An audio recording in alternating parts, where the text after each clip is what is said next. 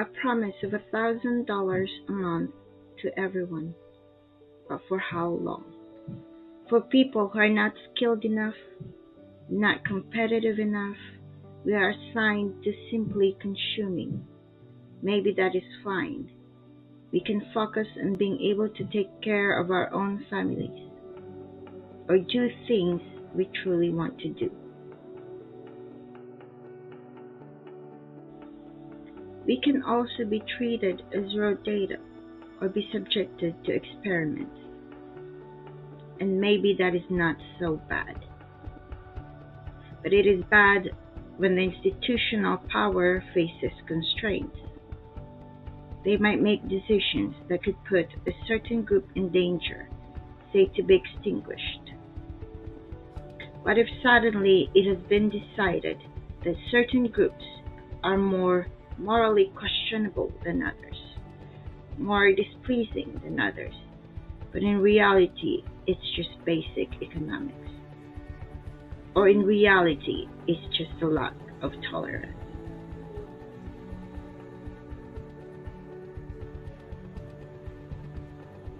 The search for the perfect society leads to the dying of humanity. Solving lots of problems can be tiresome. We might start thinking that maybe it is time to start a new slate, a new slab, and reprogram the society so there are only minor errors to solve. So many complaints. It seems as though everyone wants something out of nothing, out of no effort. So many people are lazy, selfish, self-absorbed.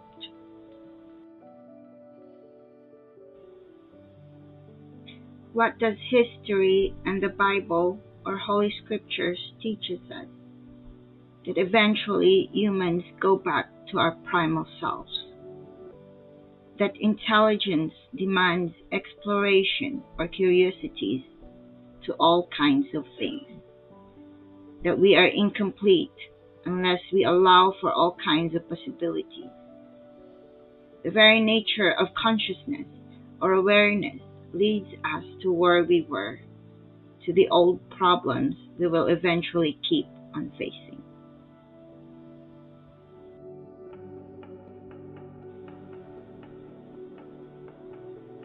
Most people would prefer to have a job, to continue being in control of their financial life. There's no such thing as free lunch.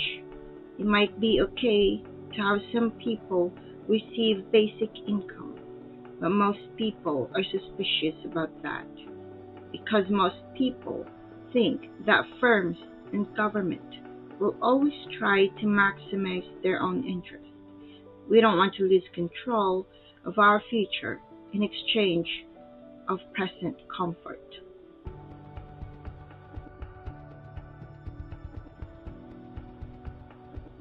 How many people will choose or will be on basic income?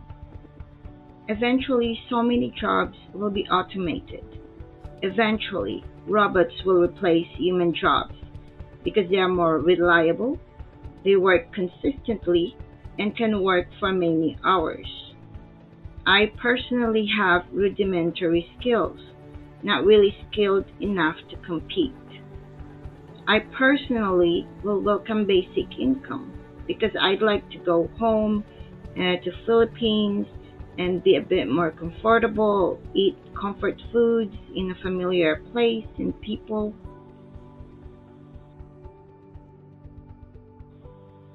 The original intention is to make the world a better place. The outcome turns to soylent green, which makes you think about the past civilizations and how much of what we think the history of our planet is really true.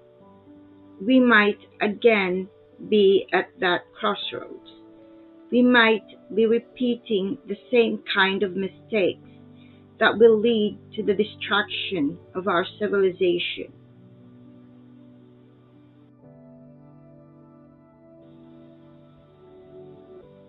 There is no certain lifestyle that is truly the best or greater.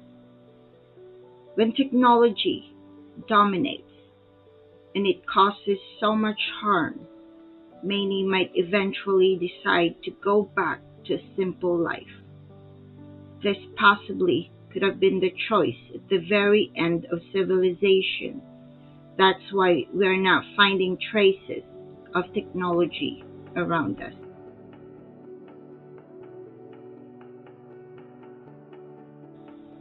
Ancient monuments may have come from advanced civilizations. It makes us rethink the purpose of the so-called ancient monuments or objects we see around us.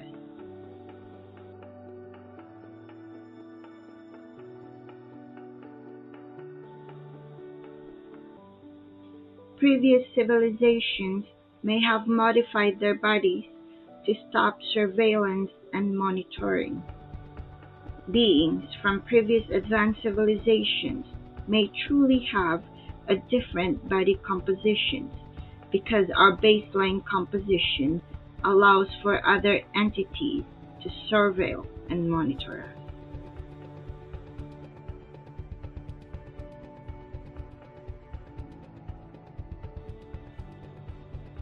Our capacity for knowledge and creativity is a curse, a double-edged sword. It's almost like we are programmed for self-destruction, or we are destined to create something that will kill us.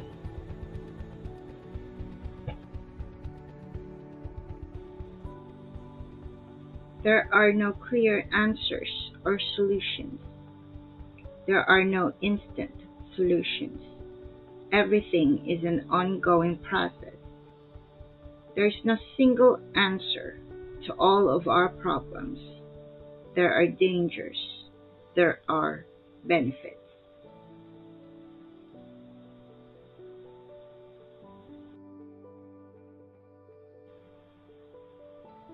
Thank you for watching my video. Please like this video and subscribe to my channel. You may also leave a comment down below. Thank you.